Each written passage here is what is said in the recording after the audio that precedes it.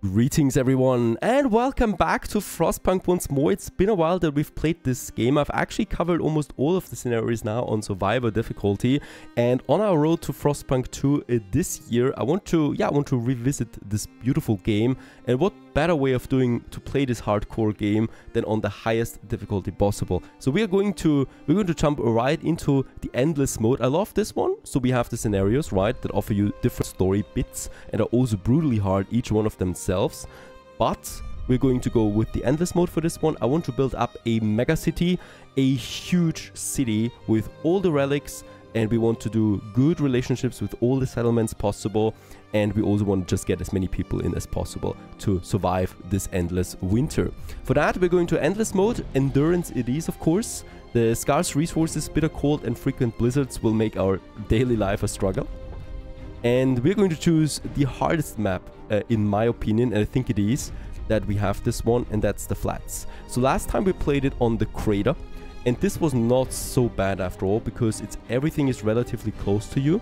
On the flats the problem will be that everything is so far away, but it will allow us to build a truly big city, that is. For customization, we're going with extreme on all the parameters. We're going to activate the random hazards, and we're going to activate the settlements. So everything that you can do is to the limit on the hardest map possible, at least in my opinion. And with that, I wish you all the fun, and I wish me all the luck that we actually managed to do this. If you enjoy my content, don't forget to check out my Patreon support page, and if you want to follow me live, then also don't forget to check out my Twitch account. And without further ado, go, go, go, go.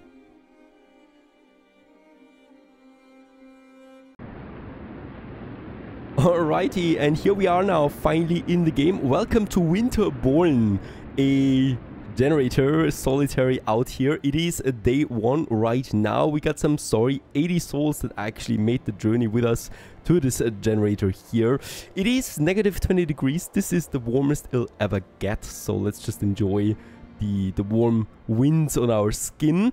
It is morning right now. We have a bit of coal, a bit of wood, a bit of steel, some steam cores, and a bit of raw food in our storage, and that's about it. And from now on here begins the hardest possible scenario in this game, on the hardest settings with hazards available and the settlements enabled as well. The goal is to build a mega city, to find all the relics, of course, to build as many ornaments as possible, to automate as much as possible, to get as many achievements as possible as well, but of course primarily to survive. Especially the first and the second storm are going to hit us hard, and we need to prepare for this right away.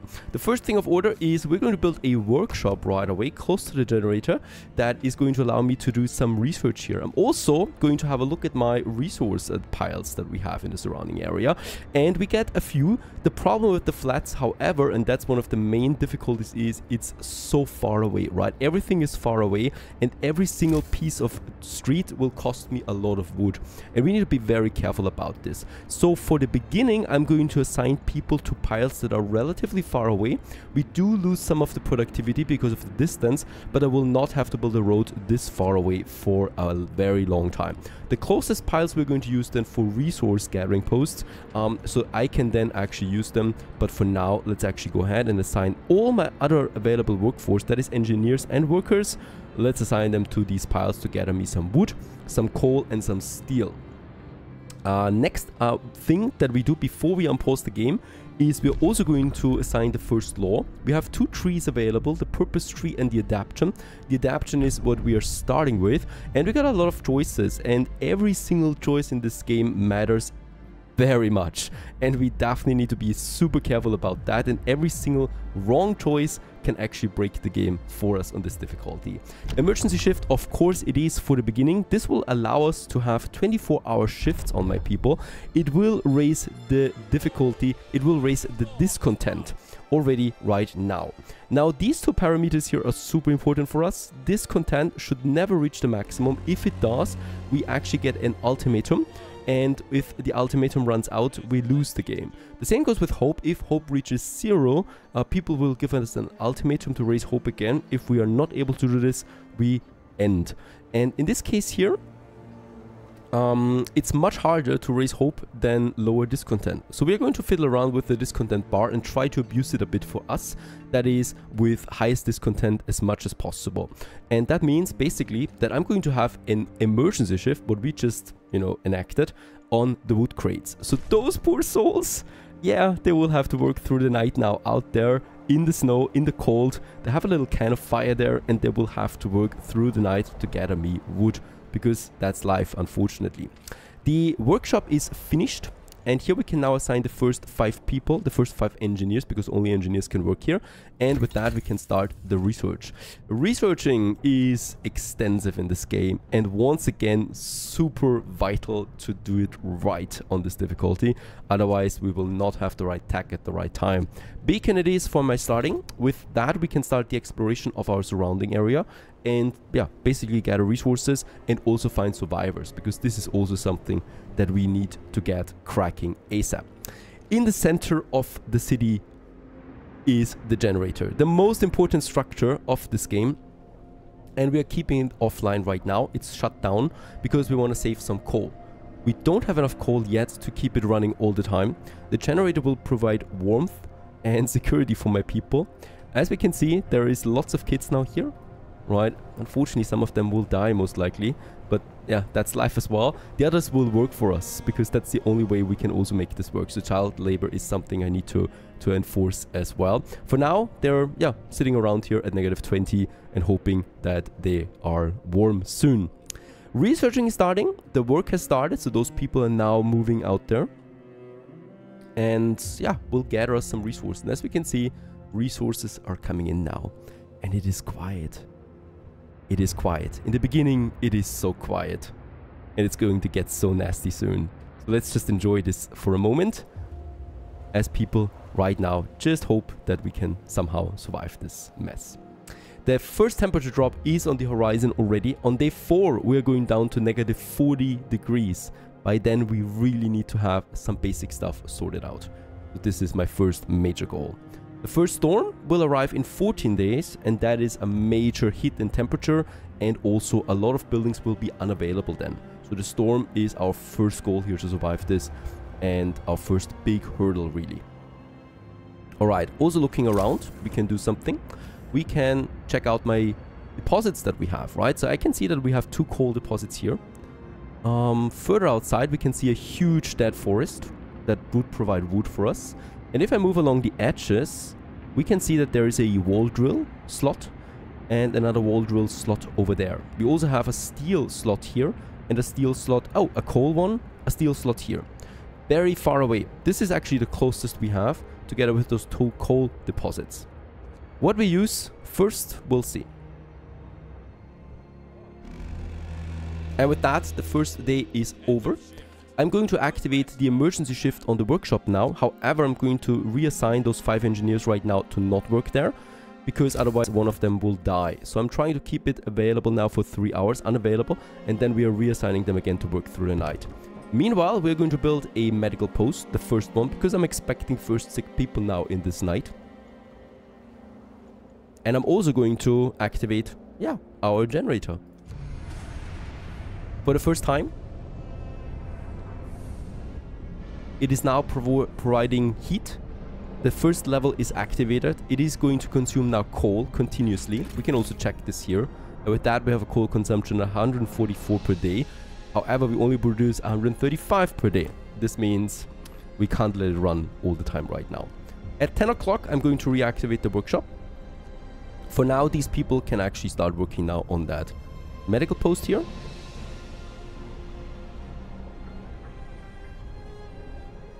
And everybody goes to rest, the other ones, except those poor souls. Yeah, they will now have to work through the night in the cold to also provide more wood, because boy, we need wood. We got a request. Captain, people are understandably concerned about the lack of shelter. They are falling ill from sleeping outside in this terrible cold. We'd better do something about it. And yes, I can promise you I'll provide some shelter for 40 people within 2 days. Let's activate the overdrive. This is a mechanism that allows me to have the generator work above its limits for another temperature limit. And this will hopefully reduce the sickness for the people surrounding it, because they get it even warmer, right? So they have it now very comfortable around the generator. This should keep sickness low. Next up, the medical post has been finished. Let's assign some 5 engineers to that, because I'm expecting then the first sick in. We'll also need to reassign 5 engineers from this wood pile, because those are the ones that are going then to research once it's 10 o'clock.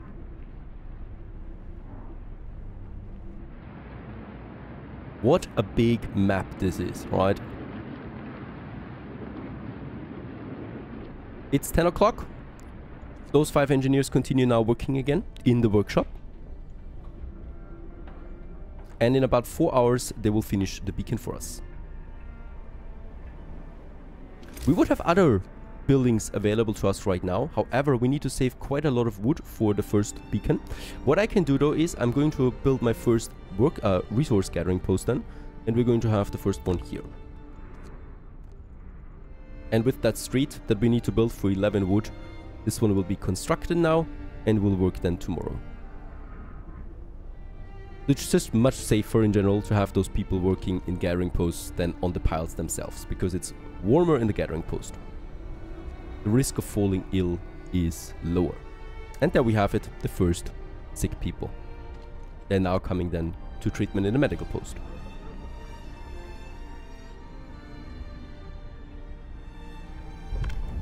We can introduce the next law. The cooldown has run off. And for my next choice, I'm going with the extended shift. So people will have to work longer from now on. That's 14 hours a day. This they will not like, right? So this content goes up once more. Very important that we do this, however, if I want to get more resources in, which we need.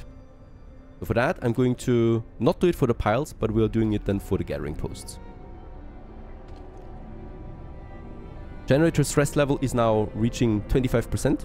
If this would reach 100%, the generator explodes and the game is over. So we always need to be very careful about that overdrive.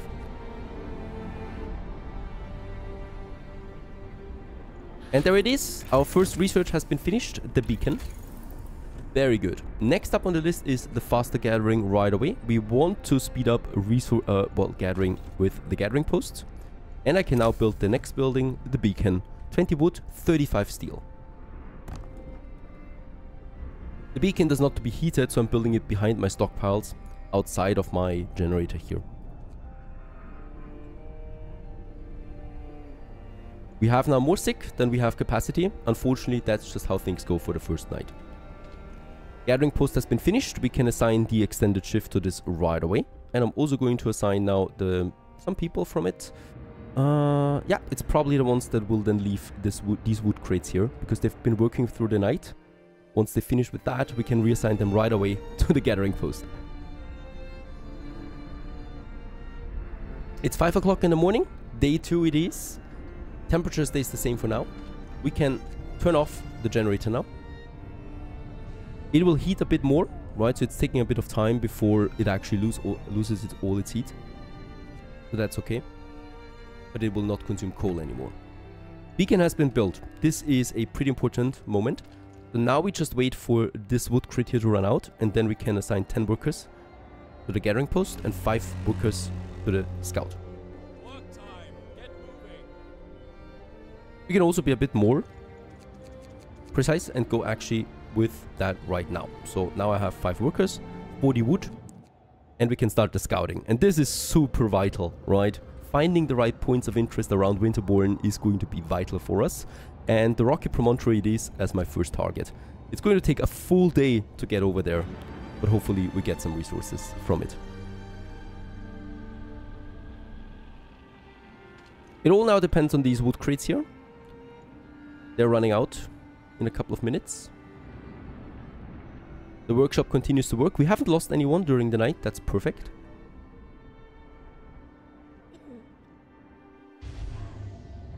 And there it is. The wood crate is out. Those people move home now. Not all of them. 5 of them will go to the steel. And the other 10 will go to the gathering post. And they're going to work here now. I could be super cruel and assign them to another emergency shift now again. But I'm not doing this. Unfortunately, because we have some sick, only 8 of them can work right now, leading to a total efficiency of 80%. But that's okay.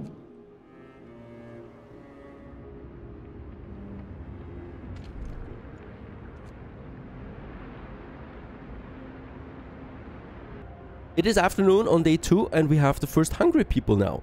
Problem is, I don't have any food yet, only raw food. So for tomorrow I should have the food then ready, because hungry 24 hours later they're starving and then they're dying. And we of course don't want that, especially since we have food available. So food production is my next bigger task now. The next research is coming along, faster gathering.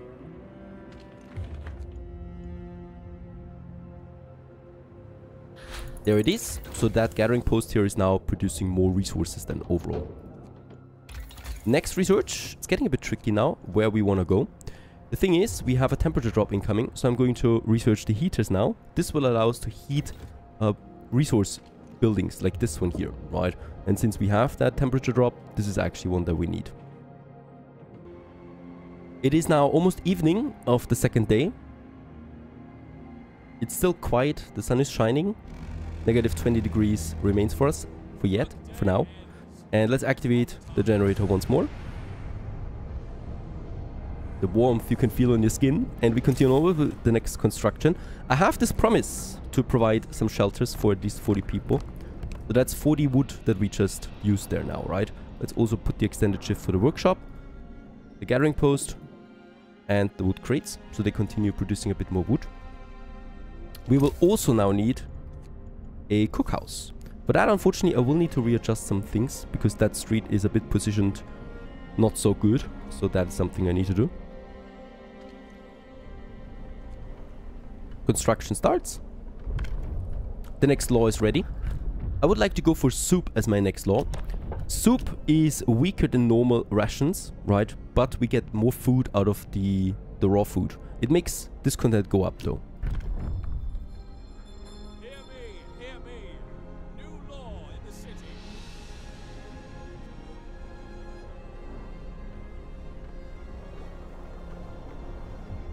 It is now past 8 o'clock. So what I can do too is I'm going to dismantle this road here real quick for now.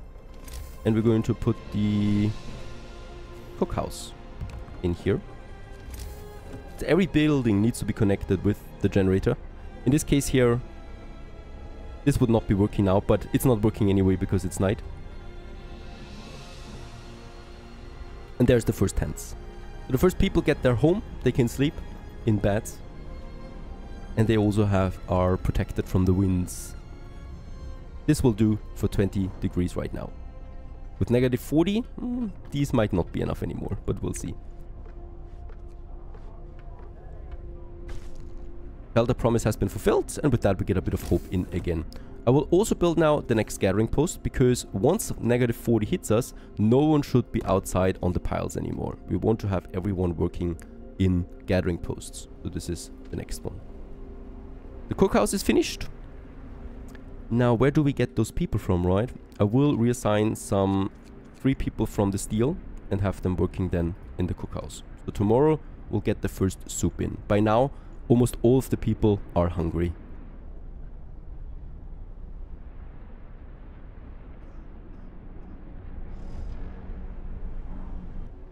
And in the middle of the night, we have the next gathering post ready. Let's put the extended shift on it. And those people here, once they have depleted the steel wreckage, will move over then to the gathering post.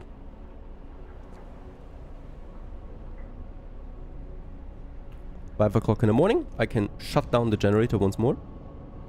Still heating a bit, right? So heating is still fine for another 2 hours.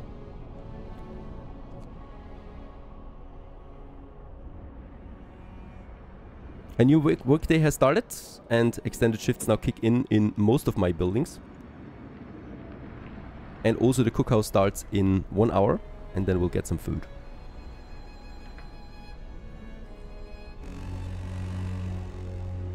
Get to work. Move, people. There's plenty to do. As expected, the steel pallet is now out. I can reassign those 10 people to the gathering post. And they start their work now, collecting wood, coal and steel. By now also, as we can see, the soup is coming in. And people can finally eat something at the cookhouse.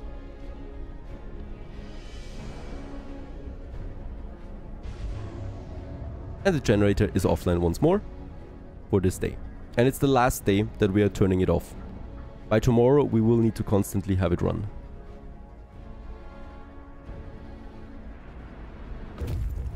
Very good. The scouts have reached the first site. We found several frozen bodies in sleeping bags around the remains of a fire. These people had plenty of fuel and food, but the cold got to them anyway. But at least 48 wood and 23 raw food. Let's get this home right away. 14 hours it takes them.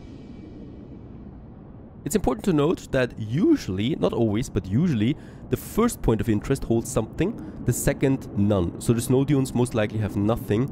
So for me, it's not really valid to go to this location. I'd rather take the wood and the raw food back home.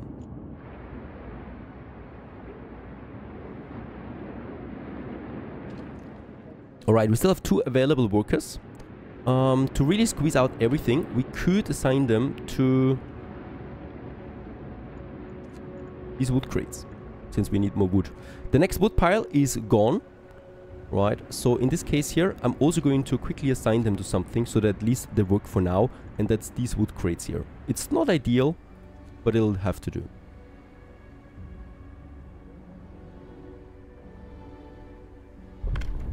A new law I can sign. This is going to be a tricky one now. The soup was easy. The next law is not so easy. We have different routes that we can take. Fighting arena would lower our discontent. Radical treatment would open up the overcrowding so I can have more patients in my medical posts. The corpse disposal would allow me to have organ transplants and faster sick recovery. However, we need a dead person first before this actually goes into effect. And then we have the child labor here with safe jobs so I can get more workforce. But right now I don't have that many workplaces. So what do we need? For this I need to check my discontent real quick. It's not that super bad yet. I'm going to have another emergency shift tonight. That means discontent will go up greatly again. Together with the radical treatment, this could actually tip us over. Together with the negative temperature drop, we will get even more discontent, so it would be very hard for me to actually get on track then. So I think the safest route is now the fighting arena.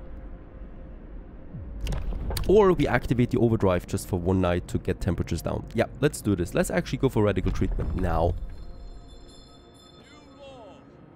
And this will raise the discontent here once more. As I said, difficult decision there right now. At least the food is in. I don't need that many workers now at the cookhouse. We have some available engineers that we're going to use then soon. The coal pile is still going to work a bit.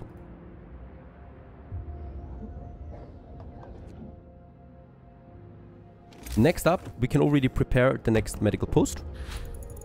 The heaters have been researched. Perfect, just on time, because we get the next temperature drop. Next up on my list would be the sawmill. I'm going the sawmill route because we have lots of dead trees on this map and we can use this to get wood in.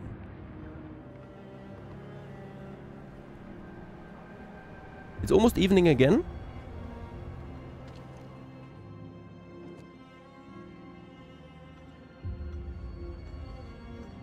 And it's the evening of the next temperature drop. We have several routes here once again that we can take. Either I build some shelters now for the remaining people, something I actually need to do, and something, or we build now our next gathering post. Once again, a very heavy decision. I'm deciding for the gathering post. We're going over here and we're building the next gathering post for coal gathering. As we can see, unfortunately I cannot reach the steel piles here, so it will be for the coal only. And this is going to be a major industrial hub here for us then. You can't see this yet, but I cannot afford that many roads, so this is one of the few big roads that I'm going to build, right? And here we can have then wood industry, coal industry, all come together for one nice efficient industrial hub. 23 wood in total, 30 wood just the street costs me, and with that we are almost out of wood now. And it's a pretty big, long production. Let's activate the generator. This time it's going to stay activated, providing warmth, sleeping outside, and I'll provide shelter for another 17 people within one day, and this is something I can actually do. Let's also accept this. Now it's that moment of the emergency shift. We're going to use the systems here to the maximum. Going to leave them working for another half an hour because we have the extended shift anyway.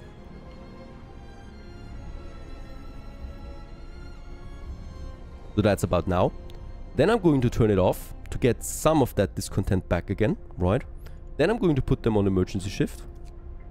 And then I'm going to put them off, right? So I don't lose any of them for another 3 hours. So at 11 o'clock, we will be able then to reactivate that workshop. And then it's working through the night. This actually saved me a lot of discontent. And with that, we also will not get to that ultimatum. That road construction will take some time. It's good that we're doing it now at -20 and not at -40. That was one of my primary motivations for this. The scouts will have another 4 hours and then they will return with lots of wood. So this gives me then the wood that I need for the tents tomorrow. Actually, we could also start with those tents now. Once again, very important, the placement. Where do we want to expand our town? Because we have no space in the inner ring anymore, right? So all the tents we build now will not have direct heating in the beginning. So these guys will have it cold, but at least they have a shelter. Let's start here with the first two that we can still build. And with that, we're completely out of wood.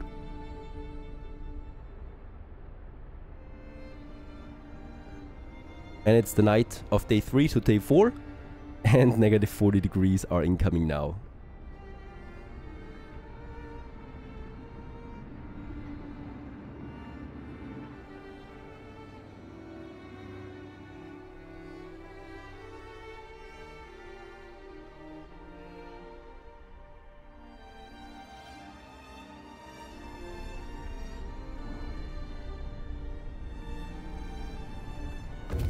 There it is, the scouts have arrived, 48 wood, 23 raw food, and we're going to immediately send the scouts off again, this time to the abandoned sawmill. There's definitely some wood over there. Going to take them another day to get there. At least we got raw food for another day to live. But of course, food production will now be my most important one. Let's reassign, oh, shelter promise fulfilled. And let's also reassign those engineers to the workshop again. The next medical post is ready. The remaining engineers we can assign. With that, we at least offer medical support now for up to 10 people.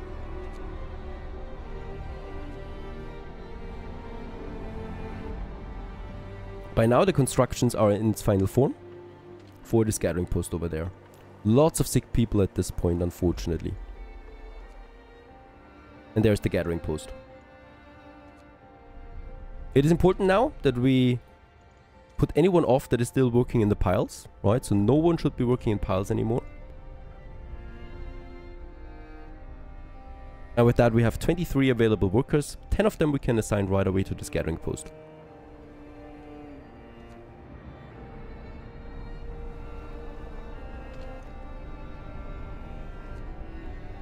The next day is dawning, and yeah, this time around we cannot deactivate that generator anymore.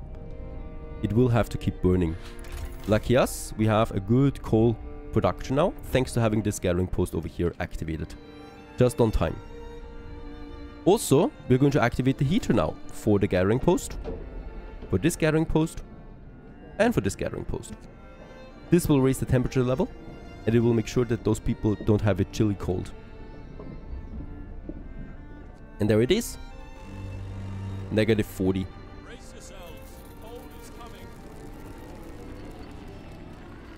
And with that, it's at least now chilly but not cold in the gathering post. This is a lower risk of falling ill, super important, and just on time.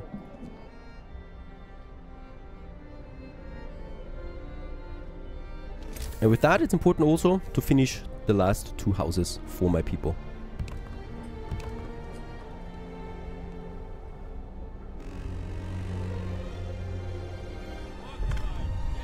The next law is ready for action. Once again, a tricky one. Not so much this time around, but because I think overcrowding is the only valid choice that we have right now. And this will increase the capacity of the medical facilities by 100%. It will increase, however, also discontent quite a bit. But with that, everybody has now medical treatment. And it's a long treatment. Up to 24, up to 2 days of treatment per person. So these people are not going to work for us anytime soon. And as we can see, this is the difference. This tent here has chilly temperatures, and this one here has cold temperatures. There's also snow covered on this one. Just because it does not receive any heating.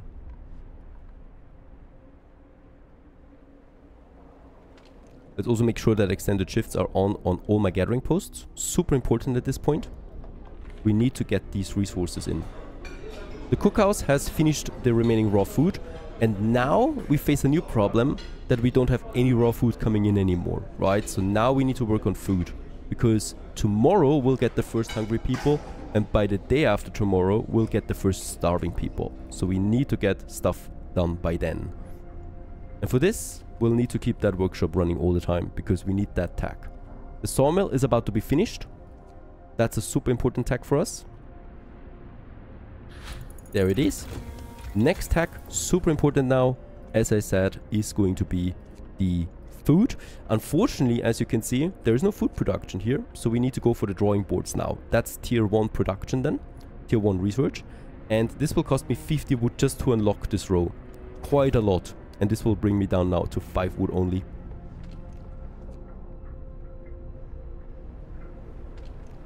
So I'm going to make especially sure that the remaining wood that we have is fully utilized right now. And there we have now the sawmill as well. That's super important. We can start the production of this right away. And let's just make sure that we actually have the right position here, because we want to get the sawmill into the steam hub then here as well, and into a shrine building later on for maximum efficiency gains. This looks like a good location to me. Unfortunately, we don't have wood enough for these streets. We'll need to wait a bit there.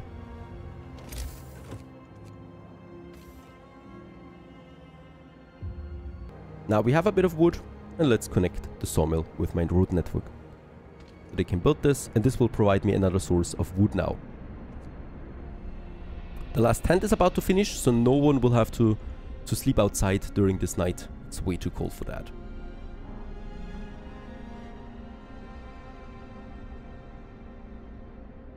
So far so good. We're surviving day 4. The sawmill is about to be finished, and now we have to work towards our food production. And we're doing this in the next episode on our way to the next and the first storm. I hope you enjoyed this one. Frostpunk Extreme on the highest level possible. Stay tuned.